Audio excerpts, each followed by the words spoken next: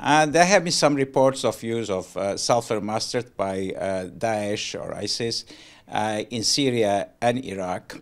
Our fact-finding mission, in fact, has investigated these allegations. They found some evidence of use of sulfur mustard.